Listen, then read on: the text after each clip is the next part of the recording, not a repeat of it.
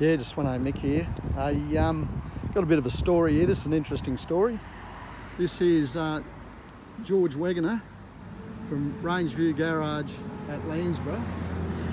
Now George has been working in this same workshop for many, many years. This is his little car, Georgie Wegener, little Sprinter, and it's Chevy powered.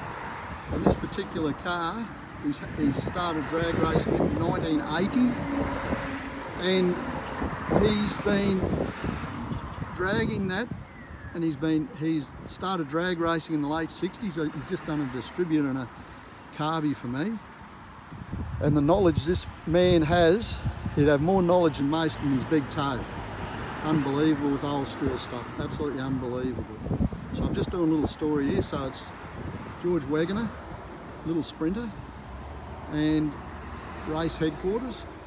And he now, because George is 87 years of age now, and he's still as sharp, and he concentrates now just on carbies and distributors, and he rebuilds and modifies them, regrafts them, and sets them all up for modern day fuels, which aren't obviously what they were back in the day. He's been a Chev man most of his life, I think, mainly concentrated on drag racing Chevs.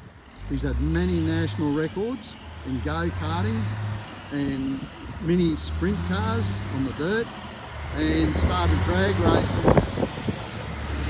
racing his Monaro. He was telling me the other day in 1969, Bruce McPhee, the Bathurst winner, he come in here when George had the RACQ, and he done some work on his Bathurst winning Monaro after it won Bathurst, I think, believe it or not, he was telling me. And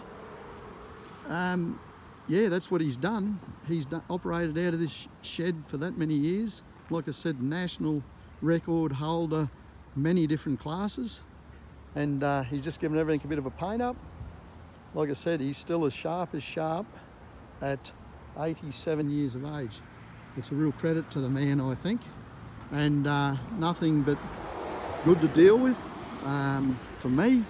And he set my carby and distributor up in my old 408 cube Cleveland probably 13 to 14 years ago, and that thing, apart from screwing the odd set of plugs in, it has never missed a beat.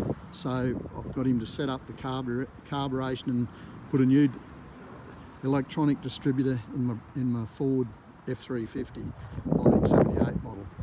So this is George's little workshop, and like I said, he's operated out here for many years. Real treasure of the Landsborough and the Sunshine Coast area, in my opinion. So I'm going to leave it at that. Sweno Mick, he's all have a lovely day. He's in there working hard at it. Sweno Mick out.